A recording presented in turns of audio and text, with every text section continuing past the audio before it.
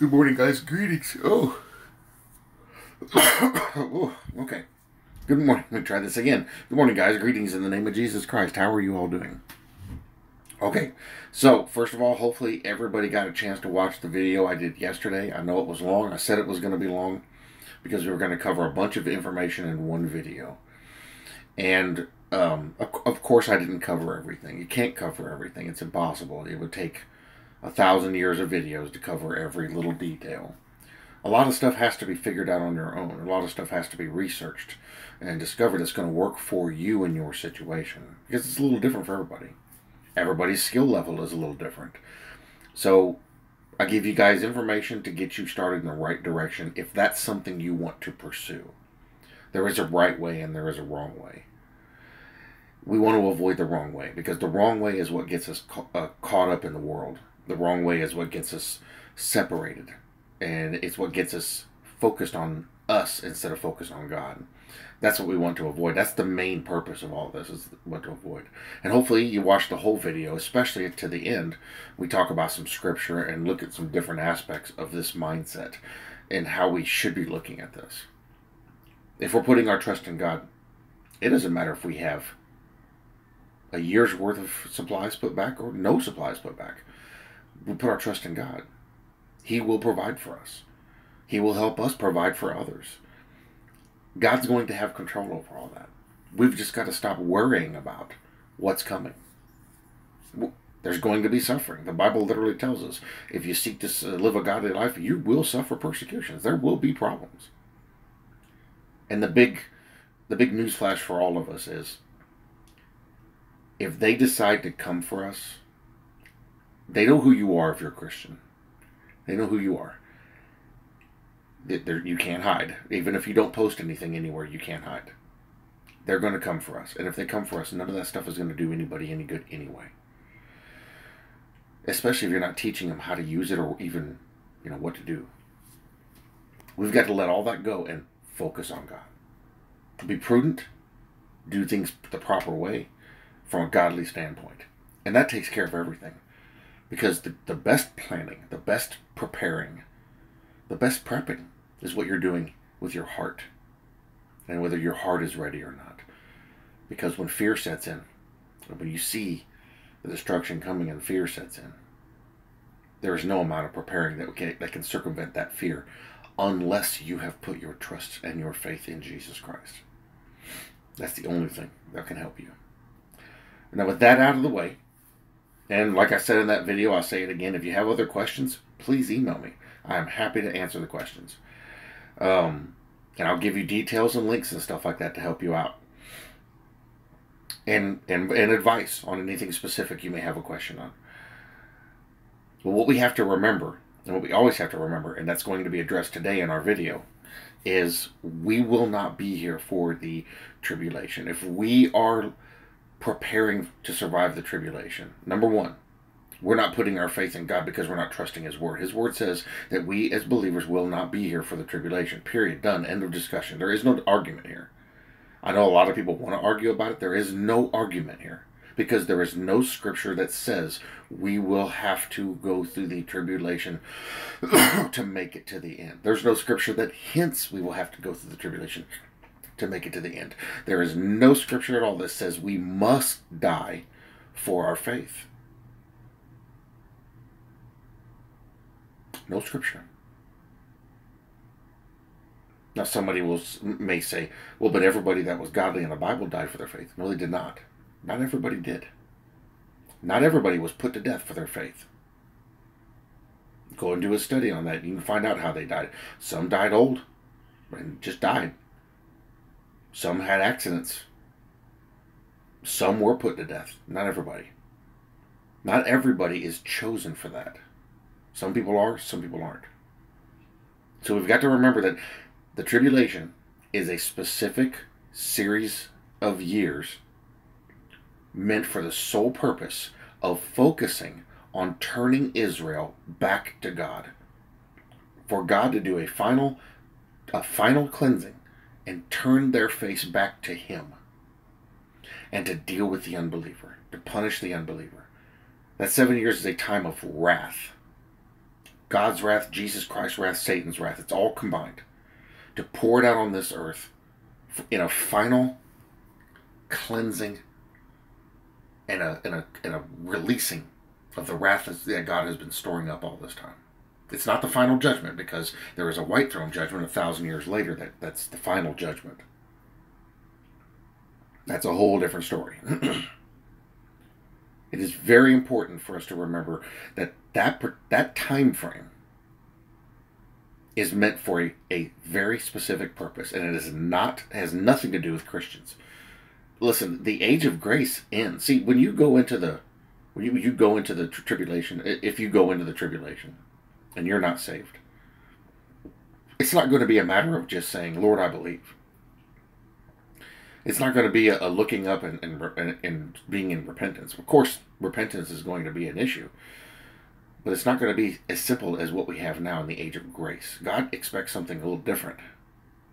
And you read the Bible, you got to read the scriptures on this. When you read the Bible, you start to get a sense that it's going to be a little different. The age of grace is over at the rapture. Something different is going to happen during the tribulation. That's why he has a very special group of 144,000 evangelists that are going to go around the earth preaching the truth. That's why he has 2 witnesses coming with very special abilities, preaching the truth. That's why he has angels flying around, preaching the truth. Very, very, very specific as to what's going on. The age of grace, it hasn't been that way. It hasn't been anything specific. It's the age of grace. He's opened it up.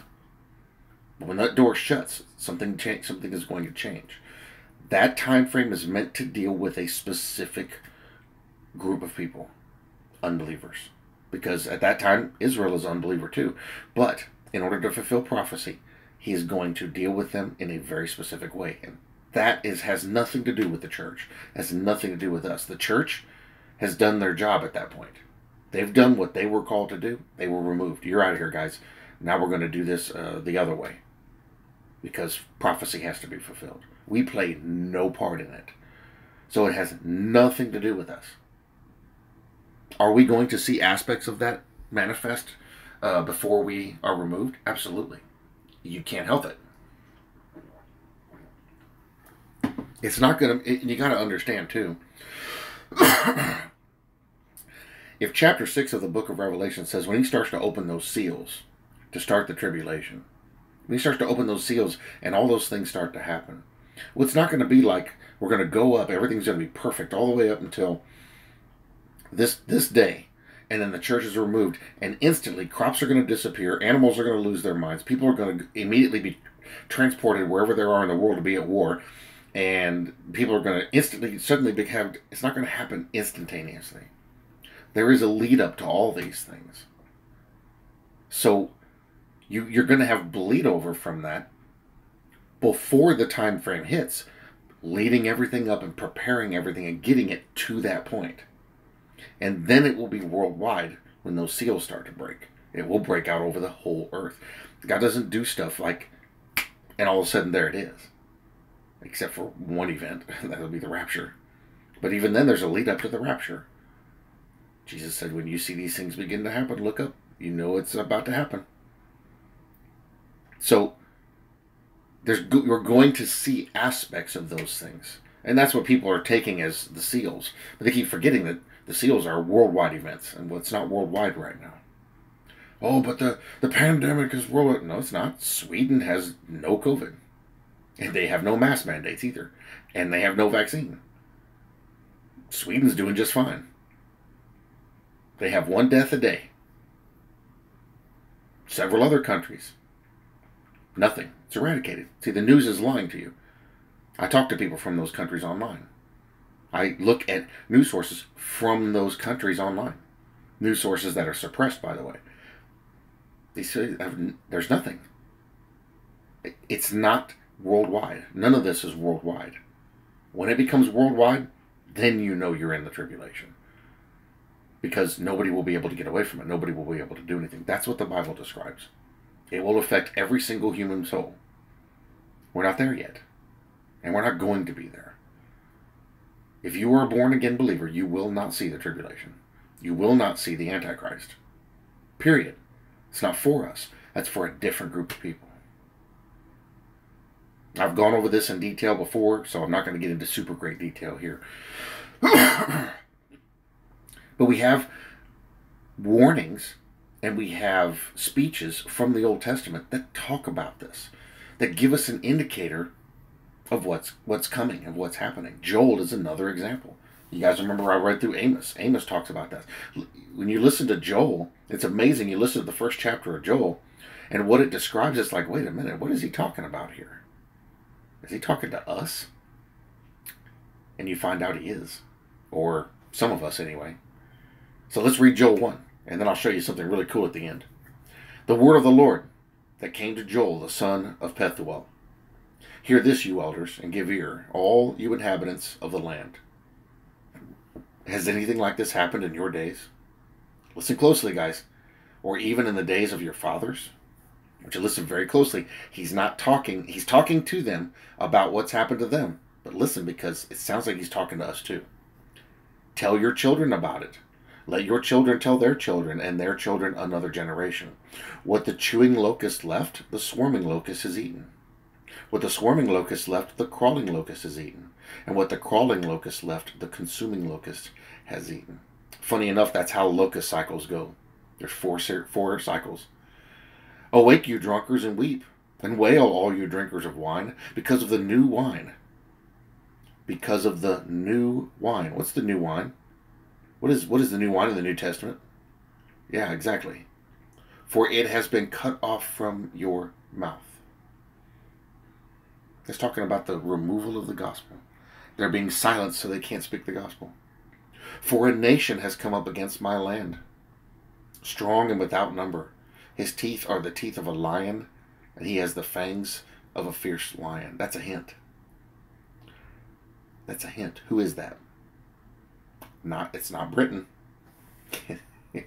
Who is that? That reference is elsewhere in the Bible, referring to a specific nation. And it says that they're going to be the ones to attack them too. He has laid waste my vine. What's the vine? And ruined my fig tree. What's the fig tree? He has stripped it bare and thrown it away. Its branches are made white. What is this talking about, you guys? If you know any scripture at all, you know this is talking about a very specific event surrounding a specific nation. Lament like a virgin girded with sackcloth for the husband of her youth. The grain offering and the drink offering have been cut off from the house of the Lord. That verse 8 is referring to God and Israel, by the way. The grain offering and the drink offering have been cut off from the house of the Lord. The priests mourn who minister to the Lord. The field is wasted. The land mourns, for the grain is ruined. The new wine is dried up. The oil fails. Be ashamed, you farmers. Wail, you vine dressers, for the wheat and the barley, because the harvest of the field has perished. Is anybody catching what he's talking about here? It's pretty obvious to me.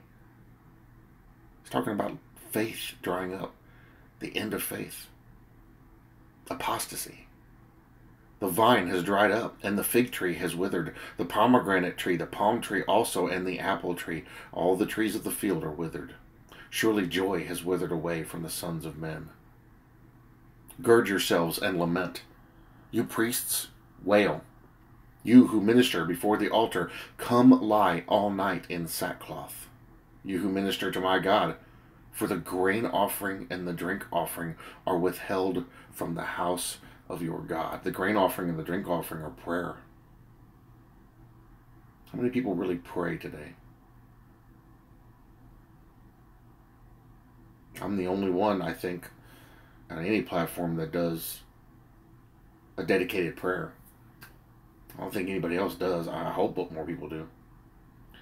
Consecrate a fast, call a sacred assembly, gather the elders and all the inhabitants of the land into the house of the Lord your God, and cry out to the Lord.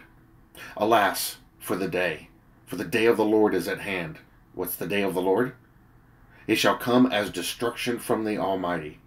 Is not the food cut off before your eyes, joy and gladness from the house of our God? I need to highlight this one. The seed shrivels under the clods, storehouses are in shambles, barns are broken down, for the grain has withered. How the animals groan. The herds of cattle are restless because they have no pasture. Even the flocks of sheep suffer punishment. O Lord, to you I cry out, for fire has devoured the open pasture, and a flame has burned all the trees of the field. The beasts of the field also cry out to you, for the water brooks are dried up, and fire has devoured the open pastures. I want you to stop and think about something for a minute, because when I went through the seals in chapter 6 of the book of Revelation recently, and it speaks about a lot of these things. This is talking about famine. This is talking how many countries, how many states are on fire right now? It's everywhere. How many are flooded and underwater right now? It's everywhere.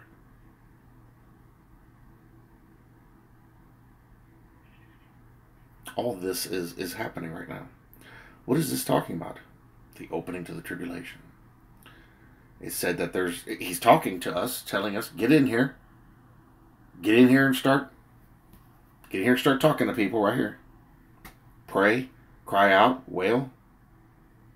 Because faith is gone.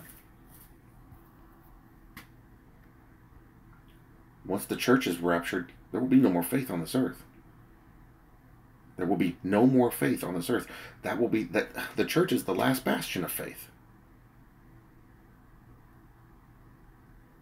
He's talking about the day when nothing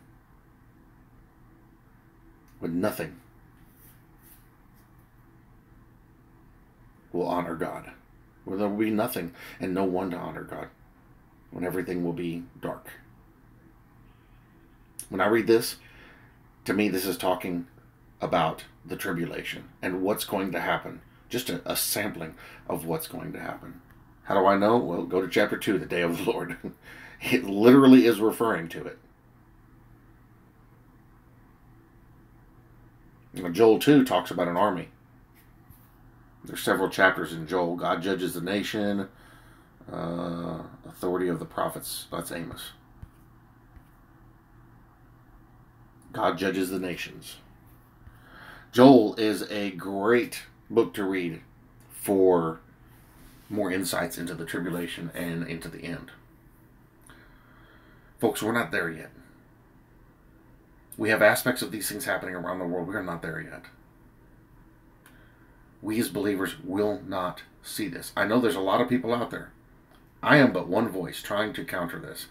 There are a lot of people out there telling you the tribulation is here and it was post-trib on the rapture. They're wrong, because they're not reading the Bible.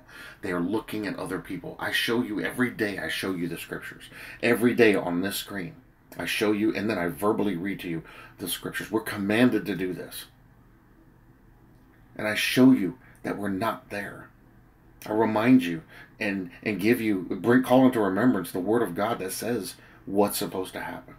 To remind you and to strengthen you and to keep you on track. To keep you focused on Him. I understand how easy it is. It's very easy.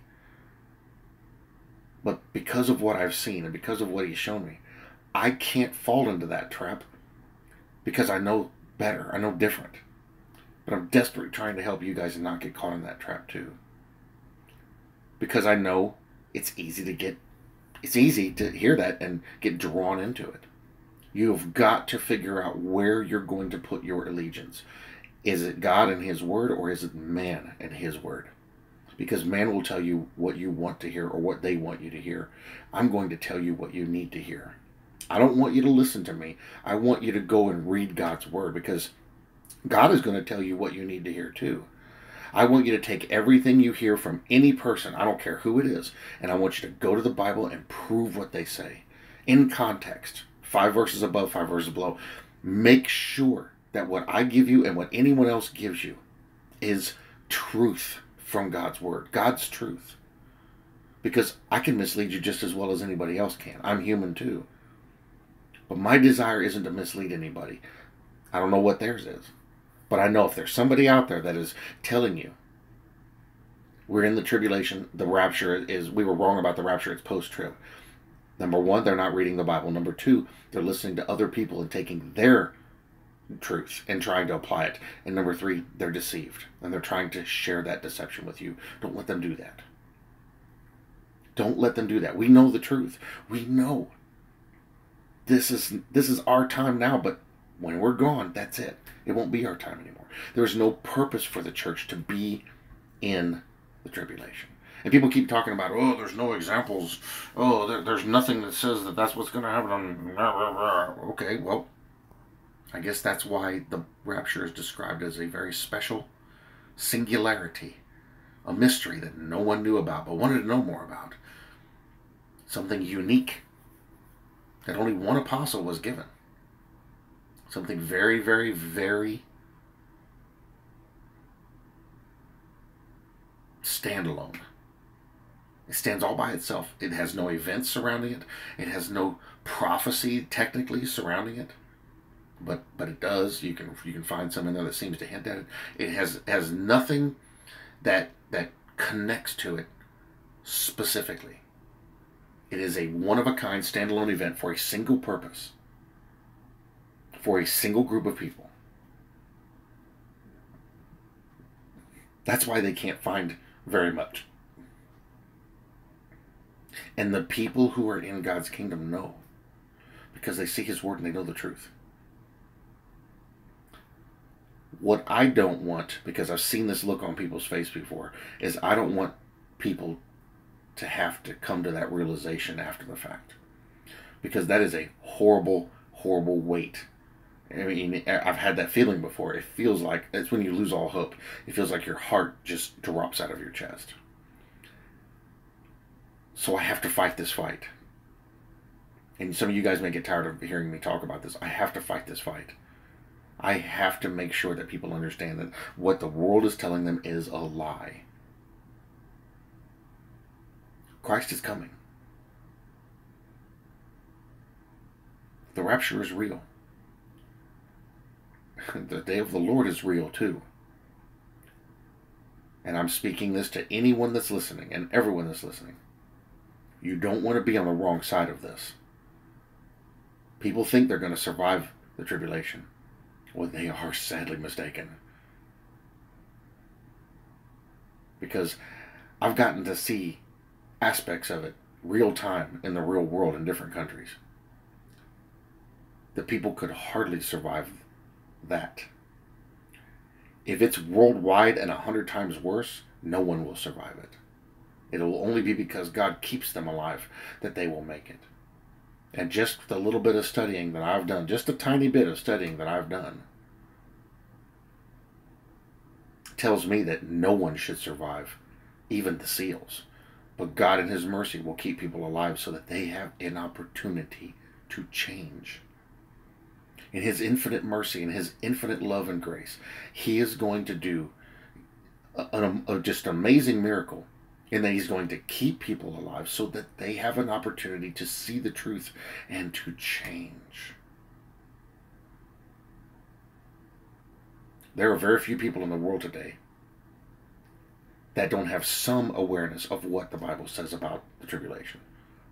You would be hard-pressed to find anybody that has no idea of what's going. People are talking about it everywhere. Every government is talking about it. Everybody knows. Everybody's aware of it. Why that's not enough to change them, I don't know. But everybody's aware of it. They know. You don't think you don't think Putin knows what the Bible says about Gog and Magog and knows that's talking about his region? You don't think he knows that? Absolutely he knows that. You don't think the leaders in Israel know that too? Sure, they know that. But see, people brush that off because their pride is so strong. They don't pay attention to it. If God was to open Vladimir Putin's eyes so that he could see what was really going on, if He was to take his pride and scooch it to the side a little bit and give a little window for him to look at it and realize that it was talking about him and those he's in league with, he would repent.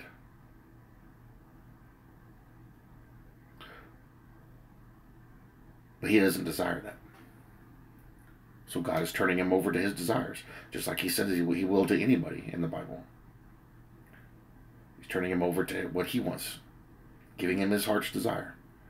And by doing that, He's going to fulfill His prophecies.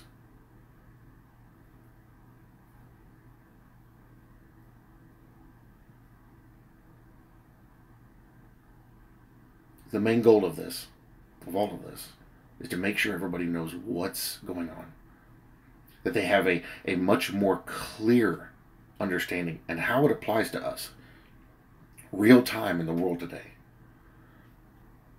and that we're not there yet, and we're not going to see it. We're not going to be there. Stop looking for the Antichrist. I know how to figure out who he is. The book of Numbers tells us. It's not a mystery. Never has been a mystery. But there's information I don't have access to in order to figure this out. But it is possible. There's no reason to. We're never going to see him. Instead, look for Jesus Christ. He is the one we should be watching for. We know who he is. He is already established. We will definitely see him. Let us look for him and let us help others find him. Let us try to hold that door open just a little bit longer and shine that light out so people can see it and come and get in the sheepfold before the tribulation comes. I promise you, it's not going to be what you think it is. There are people out there that think they're going to survive. I'm going to survive it. I'm going to survive it. Because they think they're going to prove something to themselves and the world. No one cares. No one cares about your 8-stage water filtration system built with your sump pump, your ram pump designed from the inside of the pyramid. No one cares about your 50 acres out in the middle of nowhere with a beautiful creek running through it that you can fish in, and your underground bunker that's contained within there that nobody can find the entrance to. No one cares. The only person that's going to serve is you. But when all hell breaks loose on this earth, when the churches are removed and that vacuum, that void is filled with pure evil, unrestrained evil, it makes no difference, because that evil knows where that stuff is, and it will find you. And no one will be exempt. No one will be able to hide. No one will be able to overcome it. And I tell you, like I've told so many other people before who have dug these underground bunkers, all it takes is someone to wrap a bunch of rags or towels or material or mud around your little air vent, and you won't make it through the night. We think we got a handle on all this, and we don't. We think that we're awesome because we know all these things. It doesn't do us any good.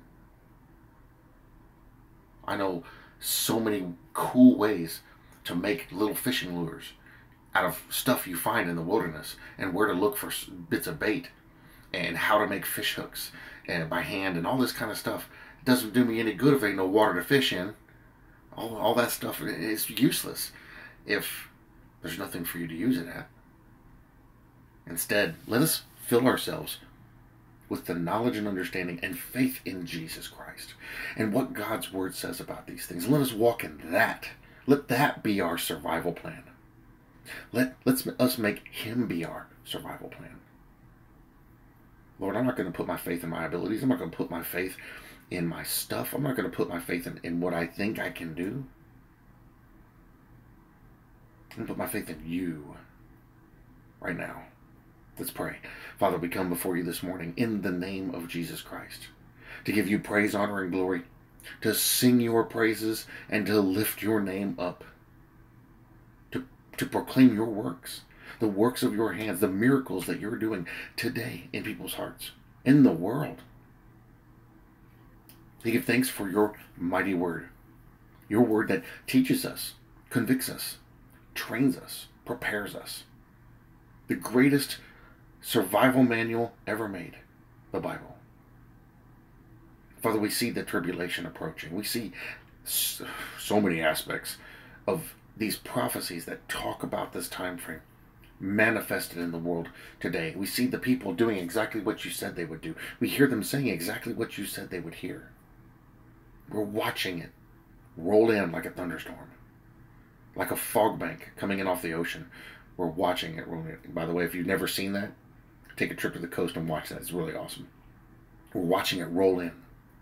We're watching everything move towards its final conclusion, just like your Bible said. Well, Father, today, Far too many of us are putting our faith in what we think is true. We're putting our faith in material things. We're putting our faith in what we think we know. Father, make us to put our faith in you instead and in your word. We just read Joel 1 this morning. Clearly you're speaking to us. Clearly, you were talking to the children of Israel at that time, but clearly you're speaking across time to us, telling us to watch out, telling us to be wary, telling us to be ready. And by being ready, I mean being faithful. You've warned us in many places there's going to come a time when the Word of God will not be proclaimed on the earth. Say it isn't so. Heaven forbid that time would ever come. But you said it's coming. You said there will be a time when there will be no gospel being preached. And the only conclusion I can come to is not only will your Bible be gone, but your people will be gone. Your church will be removed because we're the only ones speaking it. What a dark day that's going to be. Well, Father, we know by your word that we're not going to be here to see that day. People today are preaching lies about your word. They're preaching their truth instead of your truth, deceiving everyone, making a mockery of the gift of Jesus Christ, the true and real and free salvation provided by his blood atonement on the cross. And they call themselves Christians. Father, how can this be?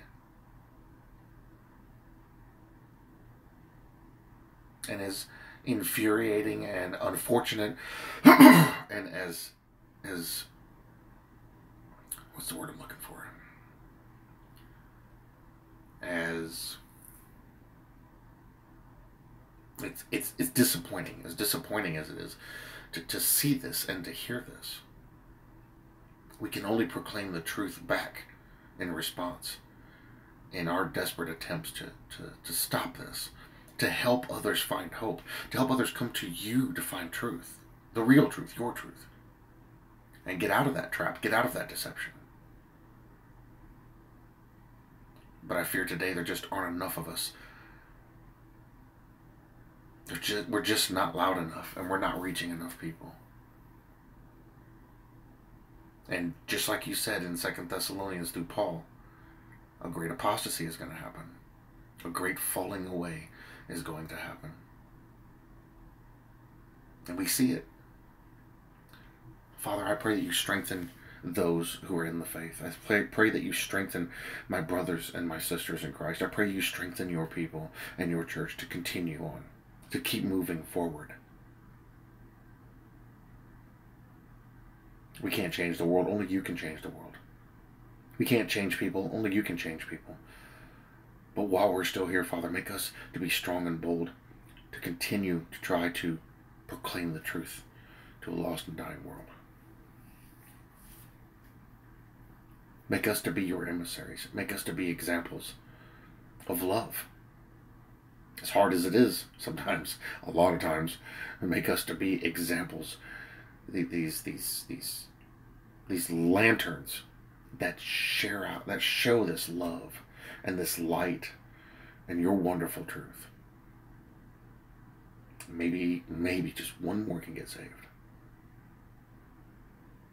Thank you, Father, so much for allowing us, entrusting us with your gospel and your truth. Thank you for giving us platforms to be able to share this with the world. Thank you that there is a watchman still speaking in these last days. That there are people that are sharing the elders and what they spoke 50 years ago, 100 years ago, 200 years ago. That we have access to some of the greats who have already passed on and are in your presence now. And to this day, their words are still speaking and still changing people. I think there are still faithful Christians in the world today, that there are still people who can be called upon to stand up and preach the truth. I thank you that there is a watchman. And as loud as we're yelling, it just seems like the people aren't hearing. Father, please help us. According to your will, please help us reach more people if possible. According to your will, help us preach this gospel as long as possible. According to your will, help us to continue to share your truth around the world and your love. Thank you, Father, for your mercy and grace. Thank you for your great love and your free gift of salvation. Thank you for your Son, our Lord Jesus Christ, coming and dying for us and paying our debt so that we may enter heaven by faith through him. Thank you that we may have an opportunity. And thank you for calling us into service for your word. In Jesus' mighty name we pray. Amen. Thank you guys for joining me for morning prayer. I'm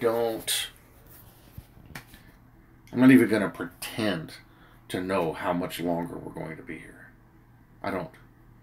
I'm not going to pretend to know what's going to happen between now and that point that we are removed. Because I don't. What I do know is what God's word says. It's going to continue to get worse.